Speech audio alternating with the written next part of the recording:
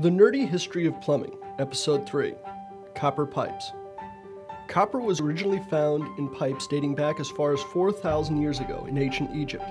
Egypt, meaning two lands, was made up of two kingdoms, one in the Delta region to the north and the other to the limestone-laden region to the south. In 3000 BC, Menes unified the lands and started a civilization that lasted 3,000 years.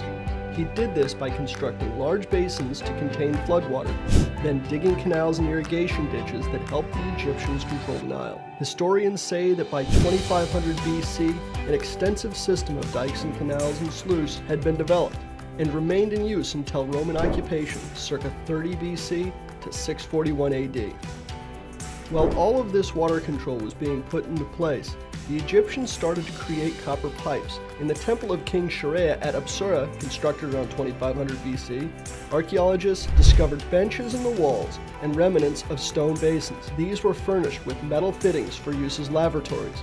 The outlet of the basin was closed with a lead stopper attached to a chain and a bronze ring. The basin emptied through a copper pipe to a trough below. The pipe was made of 1/16 beaten copper to a diameter just under 2 inches, and a lap joint seam hammered it tight. This could be considered the first flushing toilet, but shows a level of construction and organization that up till now had never been seen before. Subscribe to learn more about plumbing's history, or if you have questions about your home's plumbing and need an expert, call the Plumbing Nerds.